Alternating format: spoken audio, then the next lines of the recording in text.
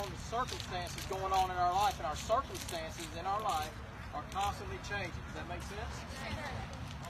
But I can promise you that you can always have joy in your life. And you know why I can promise you that? Because I have it. I do have it. But that's not why I can promise that to you. I can promise you that you can always have joy in your life, because joy comes from where? Or who? Joy comes from the Lord. Joy comes from God. In Jeremiah chapter 29, it talks about how God promises that He's got a plan for your life. And it's a great plan. Okay? Now here's the catch. He loves you. He's got a great plan for your life. And He can promise you that He can be a source of joy in your life. But you have to have a relationship with Him. And you have to trust Him that when the things in your life aren't going good and you're not happy, that you're still going to trust Him.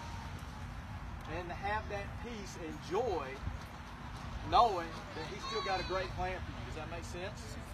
That's not always easy to do, is it? Okay? But you got to remind yourself, God loves me, He's there for me, He's got a great plan for me, and there's joy and peace in that. Everybody got it? Yes, sir. Y'all did a great job of listening. Thank you very much. Give yourselves a round of applause. All right, everybody up right here, let's get to prayer. Any of you guys want to get to prayer today?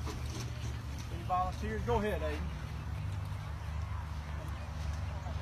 Thank you, God, for this day. Thank you for blessing everybody and having the chance to take off their time every day to take us to the place we get to football.